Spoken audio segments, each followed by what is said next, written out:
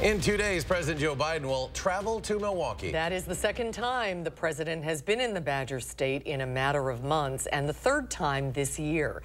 Political reporter Will Keneally has more on what we're expecting from this trip. Will? Well, we don't have many details from the White House yet on the visit, but they do tell us that they will expect Biden will talk about his economic policy and how that's impacting small businesses here in Wisconsin. It was back in August the last time the president was in Milwaukee. We spoke to a Biden campaign spokesperson over the weekend about why the focus here in Wisconsin. And we are investing early and often in this state because we know that it's going to be incredibly close, like it always is in Wisconsin. And so the president, who is facing re-election, is making his second trip to Wisconsin in a matter of months.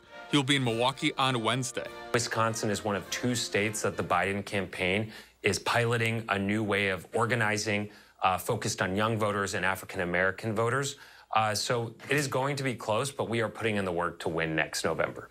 The campaign told News 3 Now they're working on ad campaigns targeting specific groups of voters, including those in Wisconsin. It's not the first time groups have worked to make inroads into minority communities in Wisconsin. The Republican National Committee created a Hispanic Community Center in Milwaukee in 2021.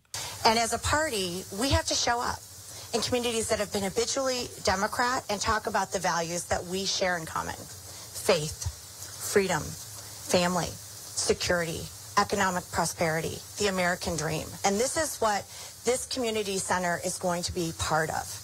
Helping to spread the message, helping to talk about the Republican Party, helping to know people across your state.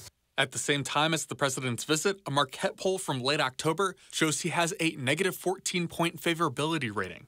More people dislike him than like him. Wisconsin, look no further, is a state that when you put the president's agenda at the ballot box, especially what we saw in April with the Supreme Court election, it is a winning one. And of course, stay tuned to News 3 Now throughout the day Wednesday for full coverage of the president's visit.